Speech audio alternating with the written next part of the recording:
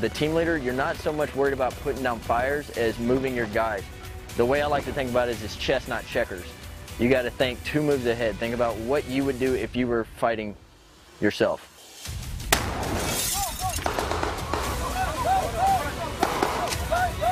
So really, I'm always thinking about where my guys are, where I can put the next guy, where to move from there.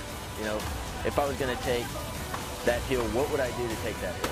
You know, it's constantly thinking. It's chess.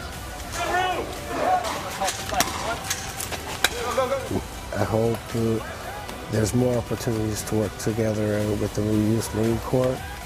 We're going to need you guys, as you are probably going to need us someday. I mean, we're all NATO, so we have to help each other. I can see us working together in the future.